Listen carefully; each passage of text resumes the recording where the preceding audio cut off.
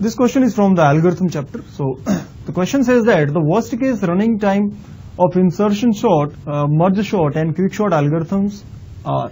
Okay. The first option is, so let me write here, this is insertion, second they are asking for merge, and third they are asking for quick sort. Okay. So for insertion sort, see, if the list is already in the descending order, suppose if the elements are like this, n minus 1, n minus 3, 2 and 1. If this is the case, then we all know that the insertion sort will perform poorly on such kind of inputs.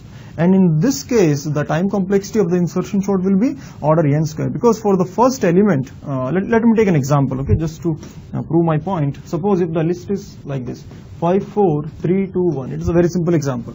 What the logic of insertion sort says that the first element came 5. When there is just a single element, there is no comparison, there is no swap. So as of now, how many comparisons? 0 comparison. But as soon as the next element will come, the next element is what? 4. Now immediately the next coming element will ask you, are you smaller than me? I mean the element which is immediately adjacent. So it will ask, are you smaller than me? Then the 5 will say, no, I am not smaller than you. So with this argument, this new element came to know that, oh, if this element is not smaller than me, then this is not my correct position. Then what you have to do? You have to interchange the position of both the elements. So in this case, the elements will be swapped, and now this is the correct way in the ascending order of these two elements, 4 and 5. So in this case, how many comparisons? 1 comparison and 1 swap. So here let me write swap also. Initially 0 comparison, 0 swap, then 1 comparison and 1 swap. After this, suppose the next element comes, and this is the current status of the list. The next element is coming 3. If the next element comes 3, then 3 will ask to 5, are you smaller than me? Then 5 will say, no, I am not smaller than you. So here either you can use the linear search to find the position of the newly inserted element, or you can use the binary search.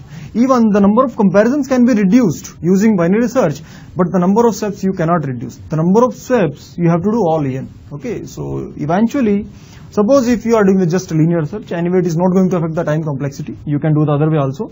So 3 will ask to 5, are you smaller than me? Then 5 will say, no, I am not smaller than you. Then 3 will ask to 4, are you smaller than me? Then 4 also will say, no, I am not smaller. Now 3 will come to know that, oh, I am the least smallest person in all the elements. So now what you have to do? You have to swap these two elements right side to 1 by 1 unit. So now the correct way in which the elements would be is 3, 4 and 5. So you made 2 comparison and 2 swaps.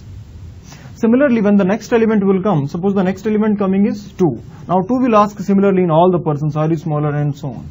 And in this manner, if you will do this, the number of comparisons will increase. In this case, 3 comparison, 3 swap. In the next time, 4 comparison, 4 swap, and then stop. So now you came to know that if there are 5 elements, then how many comparisons? Initially 0, 1, 2, 3, 4. So if you add all the value, what you will get? 4 plus 3, 7 plus 2, 9 plus 1, 10 comparisons, similarly 10 swaps. Which is exactly same as 0 comparison, 1, 2, 3, 4 and so on up to n minus 1. So what is this? This is nothing but sum of first n minus 1 natural numbers. And sum of n minus 1 natural numbers is what? 1 plus 2 plus 3 plus up to n minus 1 is nothing but n into n minus 1 upon 2, which is nothing but theta n square, and which is nothing but the time complexity of insertion sort in the worst case. So for the insertion sort, answer is theta n square in the worst case. So this is theta n square in the worst case. Okay. The second is merge sort. See, we all know that merge sort is one of the optimal comparison based sorting algorithm. This algorithm is optimal. Why? Because we know that if any algorithm is a comparison based sort algorithm, that it has to make at least n log n comparisons, because the height of the decision tree will be at least n log n. We all know that. So the time complexity of merge sort is at least n log n as well as at most n log n. I mean, just to differ by some constant c, but it is n log n only. Okay, it is never greater than n log n. It is never less than n log n. So it is one of the optimal comparison based sorting algorithm, and the answer for the merge sort is n log n. What about the quick sort? The quick sort algorithm, the worst case time complexity is actually theta n square, and the input that you can provide to prove the argument is, suppose if the list is already in the ascending order or the list is already in the descending order, or Suppose the input you are picking is, suppose if the pivot you are picking is just suppose the first element or the last element or the second element and so on. Okay. So if such kind of inputs you will provide or such kind of pivot element you will pick, then the behavior of the quicksort algorithm will be order n, theta n square, we can say. Okay. It will be n square. So in the worst case, the time complexity of this algorithm is this: n square, n log n, and n square, and correctly, which is matching option D. Okay, so option D is the correct one.